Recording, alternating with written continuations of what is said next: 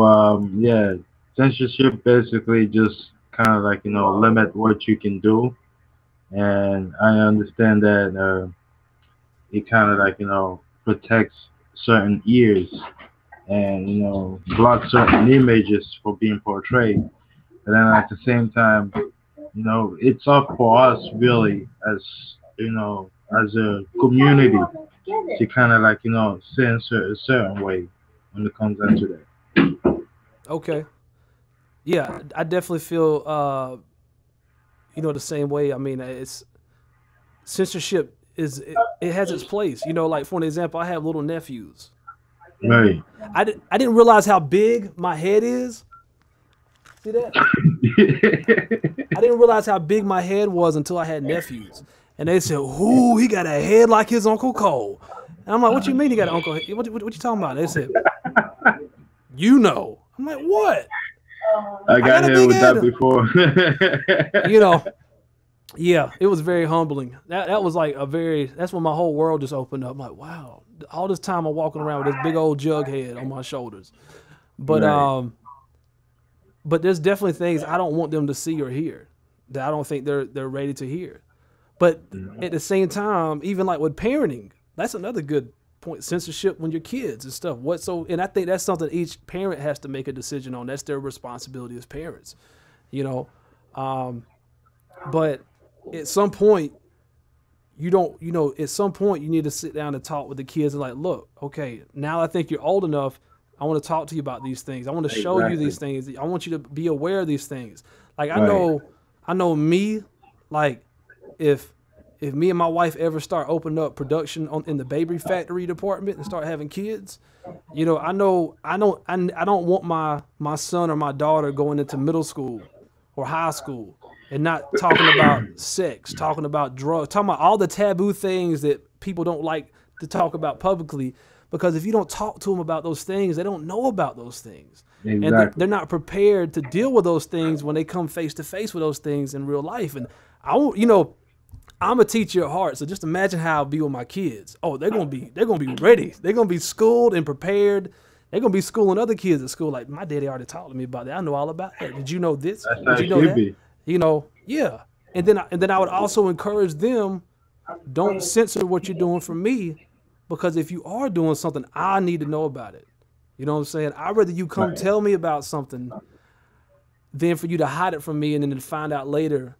You know what I'm saying? Because for an example, if I had a child and the kid's like, I don't know, let's say he's dabbling in drugs or something like that. I don't want him going over someone else's house or putting himself in a risky situation because he's trying to hide it from me. I want to know about it. And then we can navigate through that situation.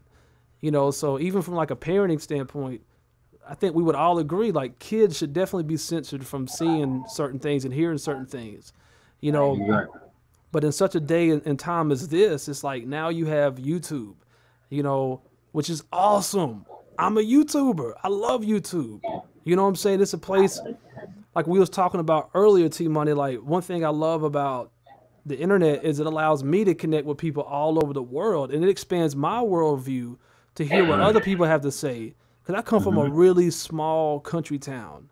You know, my world was really small growing up, and the internet just opened it up. It just busted it wide open, and I get to meet people from all over the place. I think that's a good, parenting censorship. Like it definitely has its place, no doubt. You know what I'm saying? Right. And then from that point of view, like from your kids, really is I think it's the parents' responsibility to be parents. And that's actually one thing Eminem brought up. He was saying y'all are talking about I'm ruining your kids' lives and stuff on my lyrics, but he's like, where's your parenting at? Like, cause I know me, like my mom growing up, I remember going into a record store and I remember getting Tupac albums. And see, back then they didn't print out the explicit lyrics a lot They on the didn't have that program back then, right? well this they did at this point. But what they Okay. would do is they would put a sticker on the CD cover. So what Hmm. what we would do is we would go in and we knew like a music store who would sell to us underage. Sound like we get going in there buying cigarettes or beer, like selling to us underage, contributing to a minor. But we'll go there and get it, and he put it in a little brown paper bag, and we would rip the parental advisory sticker off of it. So my mom would check our CDs when we got in the car to make sure that we wasn't buying anything we wasn't supposed to be listening to. Exactly. But where we would slip up at is, that's when I got my first boombox, and I just be jamming out, man, Tupac and stuff, and Yep. and Yep. I turn it up a little bit too loud, and they start hearing certain words like, what? They come in there, what was that?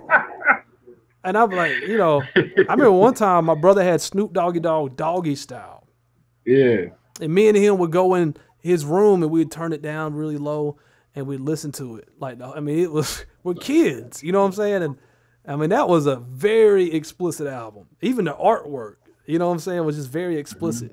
And I remember when my mom finally found the tape, she made us jump in our little van, and she took us to the trash dump. This was before we had any like trash dump services. Like you had to go to like a trash dump to take your trash. Right. And she made him throw it in the trash. And she punched him in the soul that day.